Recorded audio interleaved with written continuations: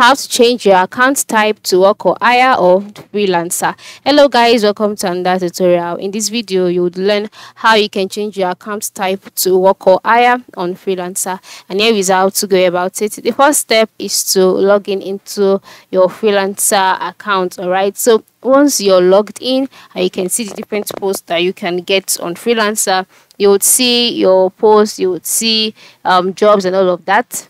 So once you can see all of this, just scroll up and then move to the top right corner of your screen and click on your profile icon. Now before I go further, I must let you know that initially on freelancer, whenever you want to switch your account type to work on hire, you would have to create a new account, because you would usually get a new the option create new account at the bottom of the page. I would show you now what I'm talking about. So normally or previously on freelancer, by the time you click on your profile icon and you click on settings, on the settings page, by the time you scroll down, you'll see the option for you to create a new account here on this page. But currently, due to the update on your account, that is on the freelancer account, you can no longer do that. Instead, to change your account from work or hire, just move to the left side of the screen and then scroll down to the last part or amongst the options displayed and click on account.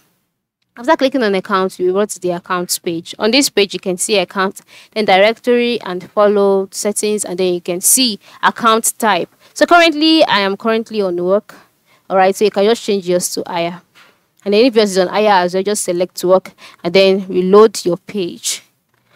Okay, reload the page, and then after reloading the page, go back to your freelancer account, and then you would see that your freelancer account has been changed from work to hire. Now, by moving to the left side of the screen, you can see that the percent shown is 32%. Initially, under the work account, it was 56, because I'm not done setting up my account. If you're done setting up your account, it will show 100%. And then by the time you shift or you switch to the work or hire, depending on the one that you are switching from, the number of percent would reduce, and that shows that you would have to begin the setup of your work account or of your hire account this time around. So I hope that is clear. So you can go ahead and change your account type to work or hire now. Thank you very much.